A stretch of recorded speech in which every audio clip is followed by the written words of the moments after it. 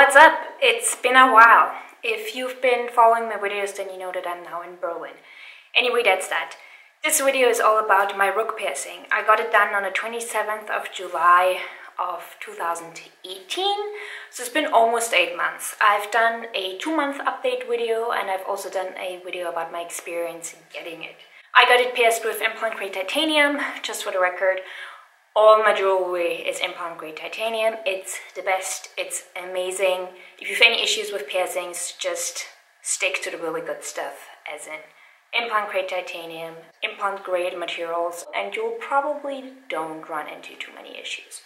So, in regards to my rook piercing, I've actually dealt with an infection. I knew that it was an infection because I was in pain for 2 days, and then I got a topical antibiotic cream.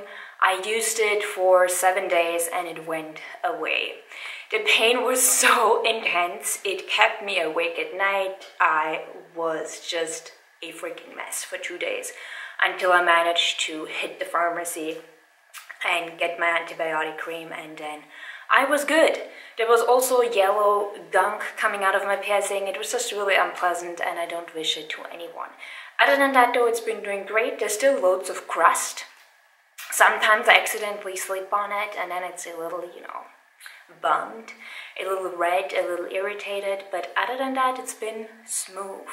Let me show it to you real quick, and bear in mind, it's probably crusty. It might be red because I cleaned it earlier in the day, so there still might be some redness from that. Let me show you. This little guy here is my rook piercing, and I'm not gonna touch it because it's not fully healed yet. You should never ever touch a piercing that's not yet fully healed. Oops, well, there we go. It's really just a bad idea. This is my rook piercing. This little guy over here. I really love the look of it, especially in combination with my other piercings, and I'm really glad that I got it.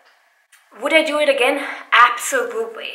I think it's a beautiful piercing. I'm actually thinking of getting it on my other ear, but I also plan on getting 1 or 2 forward helixes, so I'm not sure if there would be enough space. My ear might look overcrowded.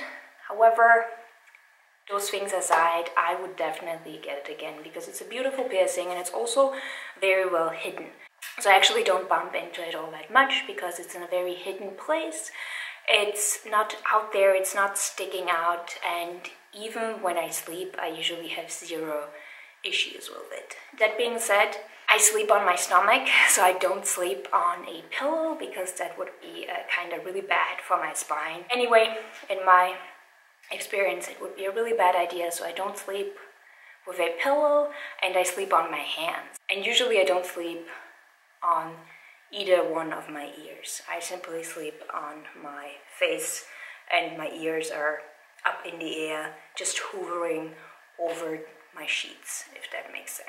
So even when sleeping, I don't really have any issues because of course they're not yet fully healed, so I wouldn't dare sleeping on my piercings. Of course, sometimes it happens by accident, but that's that. And yes, I'm a little rusty when it comes to filming. I really just wanted to film this real quick. If you've got a rook piercing, then I would love to hear your experience because it's going to help other folks who are thinking of getting a rook piercing or who have issues with their rook piercing. Of course, if you are experiencing difficulties with your rook piercing, then please seek a professional piercer. And that might not be the person who actually gave you the piercing, because if they weren't overly reputable, then it might be a good idea to seek someone who is.